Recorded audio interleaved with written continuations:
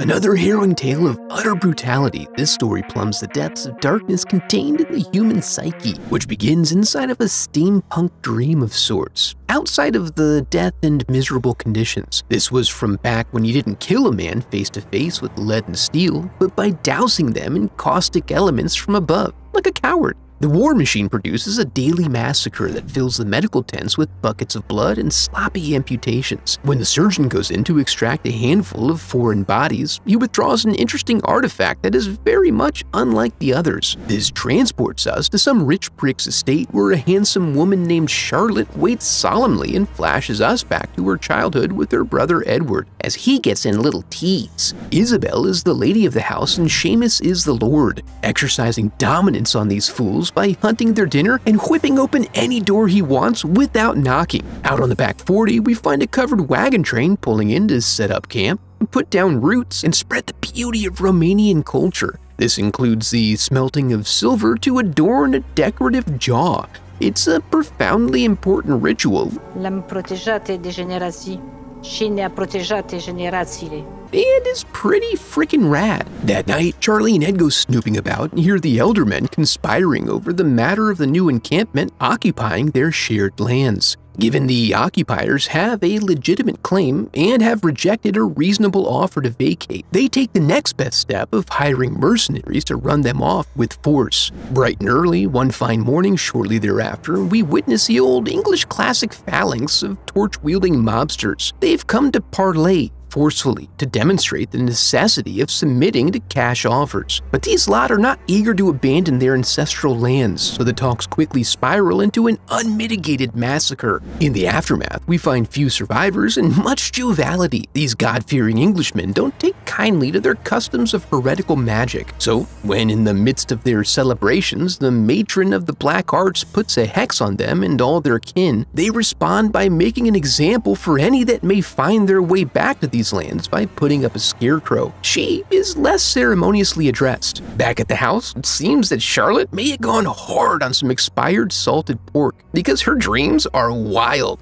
On that same night, we find old John McBride sidling up and seeking a room. He has been on the trail of some travelers and claims to be a pathologist, whatever that means during this time period. As he partakes in the standard hospitality, he's joined by his old friend Alfred, the lieutenant, who wants to kind of feel out his business here. Meanwhile, Edward's enticed by the allure of the wilderness to go inspect the new scarecrow. He also paws at the dark magic. Now, if his vision of the crone is a dream, it's more ambiguous, because he wakes in a fright out on the front lawn. Not a good sign for the local kids, if you ask me. Later on, out in the common area with the Pavels, Timmy suggests the youngsters use their tea break to go see something cool. He leads them to a little clearing with the familiar scarecrow and is able to confirm that ever since the night of the fire, they've all been having dreams about the scarecrow and the silver teeth. What the normies don't understand is that young Timothy was born in the dark, so he has no fear of what may come from disturbing these hallowed grounds. This proves to be ill-informed as he is compelled through an invisible force to don the teeth and attack the progeny of his benefactors. The screams of the children draw immediate attention and they soon bring Edward back to the house to await the doctor. He struggles to breathe and the doctor prescribes some antibiotics and morphine. He wants to let that settle in over the next couple of days. Due to the oath of silence the children took, the adults believe the culprit to have been a wild animal, which is partly true because your boy Timmy is a beast.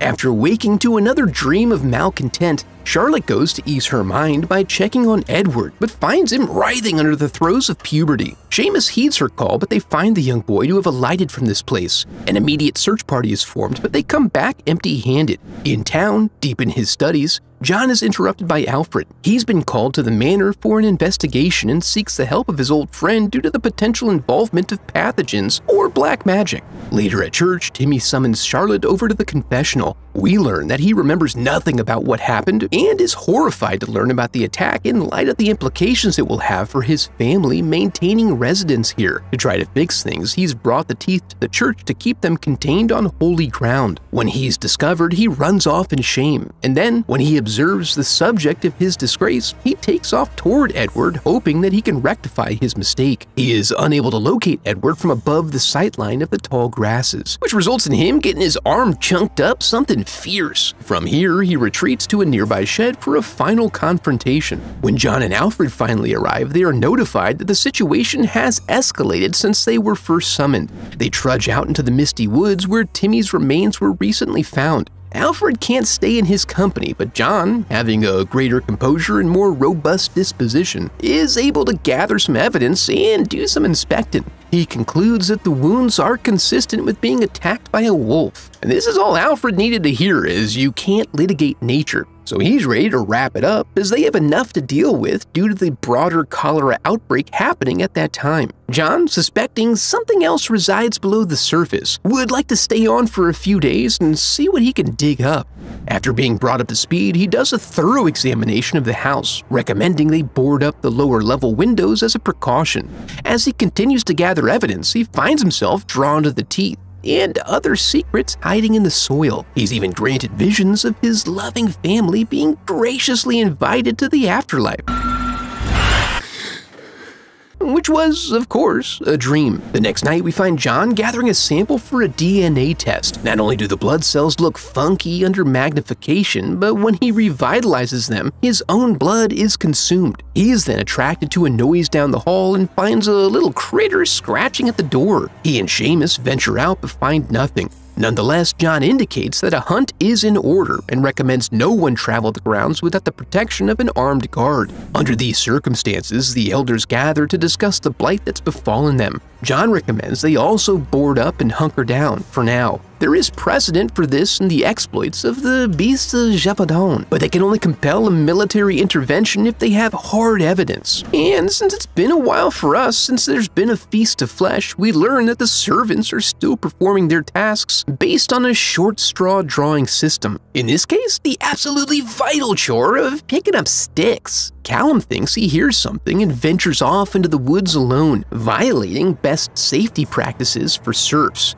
Anne-Marie then finds Jacob taking a nap, but in an uncharacteristic way, as he is usually nude when splayed out upon barbed wire. His body is being disturbed by some freaky creature that then leaps up and gives her a little nibble. Callum then returns, and his presence provides enough distraction to allow her to flee and raise the alarm. In the aftermath, all they find are a few tough pieces of boot leather, but no signs of the dragon she claims attacked them. John quickly goes to examine the victim, but upon arrival, they find that she's taken leave and returned to the wilderness.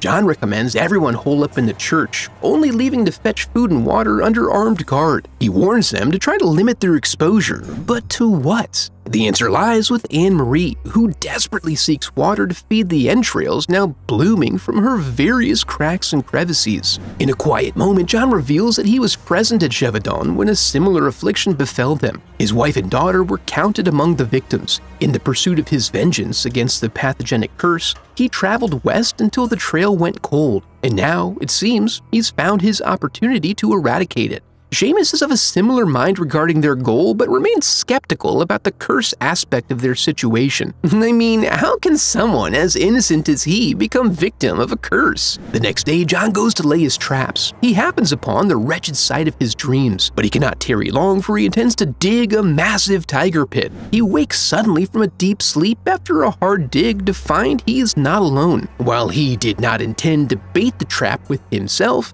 it does happen to work out that way. Now it's time for the boys to get busy, and they all sit back and observe as John hacks away at the beast's carcass. Inside, they find Anne-Marie, emerging from her greasy cocoon and seeking a new host, so they put her down. Now, about that curse.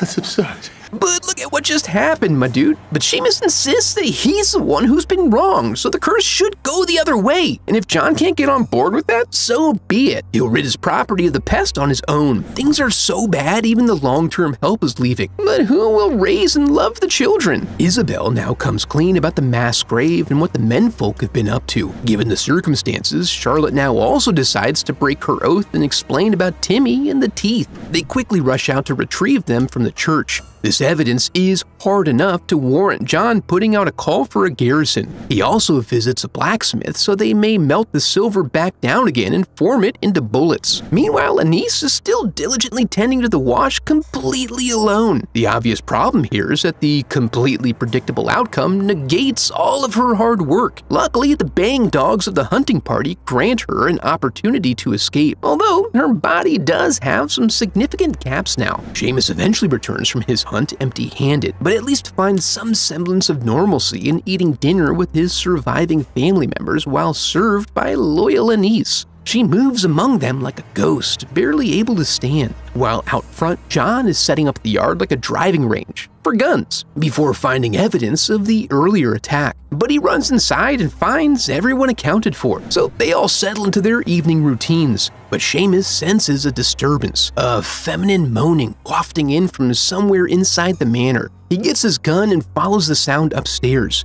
Through the process of elimination, he's found the source of the sounds, but is not able to prevent Anise from gnawing on him a little bit. He is able to pop her head open, but in the struggle, the damn candles catch the whole ass house on fire. Isabel is sent to retrieve Charlotte while John pursues Seamus, who he finds ready to now accept his responsibility for the events that have transpired. To that end, he takes steps to ensure he'll not infect anyone with his curse in a very stylish manner. Inside, the ladies are blocked from leaving by the approaching beast Edward, and their response to his presence, I miss Edward, casts some doubt on the integrity of Charlotte's earlier statements. When the coast is clear, they glide down the stairs and meet up with John. The trio flees amidst the pandemonium of what must feel like the end of days. Just beyond the tree line, they discover that Nana didn't make it very far. They're also pinned down when Edward catches up to their position. However, he doesn't do more than play a little peekaboo with John. He smells the silver and doesn't want the smoke, so they continue toward the church with Edward shrieking like a banshee the whole way. Once there, John's able to convince them to avoid any hasty action until morning's light, when their chances will be more favorable. But in the night, a labored wailing draws Isabel to the door, and when the screams take on a distinctly Edwardian tone, it sends her into a door-opening frenzy. The chaos that ensues makes it very difficult to get off a clean shot, but Isabel does manage to command a reprieve. The angle forces John to take the double kill, which is bad, but it does still afford her one last moment with her gooey boy. Flashbacks then jarringly remind us that we started in a completely different movie and reveal that the dead fellow from the opening was Edward as a grown man. The silver bullet had been lodged inside of him all this time, keeping the curse at bay. And once free of the curse, the kids went to live with John and they enjoyed a long, full life together. Until now. My immediate thought is that they pulled the bullet out, causing Edward to regenerate into a werewolf. Charlotte, armed with knowledge and silver bullets, has to hunt him down. Boom! Instant sequel. If that wasn't too much for you, be sure to check out this video next. Now that we're here, I want to congratulate you for making it to the end of the video and affirm that you are a very special person because of it. And if you enjoyed the video, I would love for you to become part of the channel by subscribing. Thanks for watching.